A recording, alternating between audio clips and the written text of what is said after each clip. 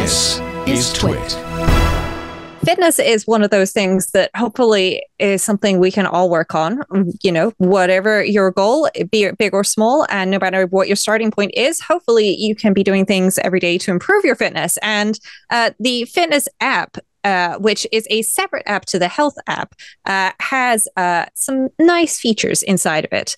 So it's got a move goal, it's got an exercise goal, it's got a stand goal, and these are the classic rings that you've seen. Now, something that I have not yet done is set up my training load or tracking my training load, and this gives me the option to set it up here in the fitness app. And just to remind folks, there's a fitness app as well as the health app, and they have different icons, and they're both there. So if I set this up, then I can see how I'm tracking.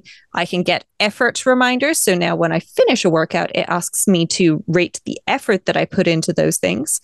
And then I can get personalized summaries. But what I really like about the activity rings is there is now the option, which isn't something that has always been an option, I have to say, of having a pause. So if, for example, you've been working out really hard and you've done really well, but you rolled your ankle and you're a runner, well, guess what? You probably need to stay off your ankle for a while to let it heal. So if you open the fitness app and you then tap on your activity rings, which are the first thing at the top, and then you scroll down, there is the option. First of all, you can change your goals, which, you know, if you're still able to do other things is great, but there's also pause. And I love this because there are a couple of different options here. So I can just say, hey, no, you know what? I am really not feeling great today. I woke up today and I've got a massive headache and I just feel awful. I'm really not going to get any kind of health stuff done. I need to go to bed and avoid a migraine. I can just say pause it today. I can say pause it until Tuesday. Now we're recording this on Tuesday, so that's a week. I can say, give me a week off. I can say pause it until next month, or I can do a custom pause for, you know, a certain number of days. And if I scroll, then it goes up to 90 days. So in that case, because we're recording here on the 12th of November, that takes us to the 10th of February. And I can set that. And that is really nice. Now you can change your goals. So you can have your daily move goal. As you can see, I had this set super low for a while because I was really enjoying getting notifications that I did this like 4,000%, but instead I'm going to set this back to a very reasonable low number, which is 400, and I'm going to change my move goal. My daily exercise goal, I can adjust. So I can say, hey, I need to do 5 minutes of exercise a day, or I can be aiming for an hour of exercise or even more. Now, personally, I usually aim for about 15 minutes. So I'm just going to pop that back. I overshot in the wrong direction both ways, and I'll change that. And then my daily stand goal as well. So if you're somebody who struggles with standing, then a 12-hour stand goal may not be great for you. Maybe a 10-hour one is better, or even 6 hours, then that's as low as it goes. You cannot have a 24-hour stand goal, to be clear. So please get some sleep. The maximum you can go is 16. I found 10 seems to work pretty well for me.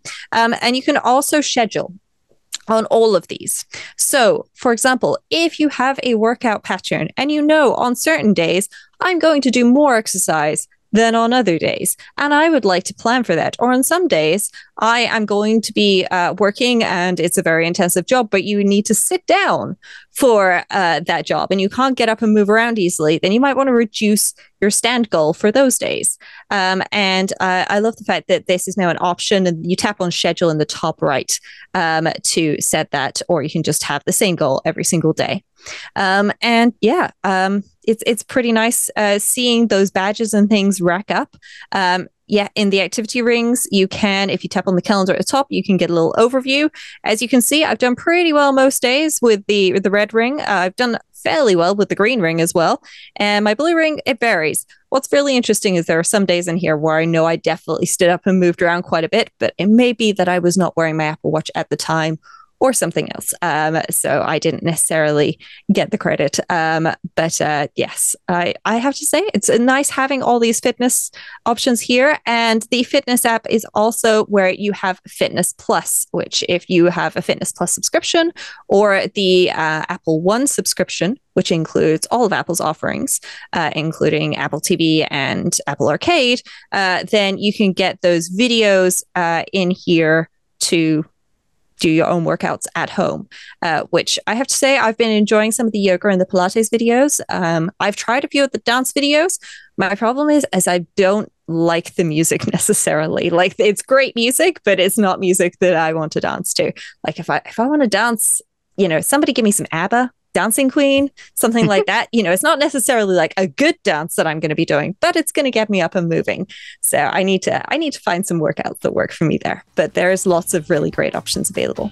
Hey, if you liked that clip, well, there's so much more to get by joining Club TWiT. You can watch all of iOS Today, where we cover all things iOS, tvOS, HomePodOS, watchOS, and so much more. It's all the apps, all the tips and tricks, and everything with Rosemary Orchard and me, Micah Sargent. Join Club TWiT at twit.tv/clubtwit to see all of iOS Today.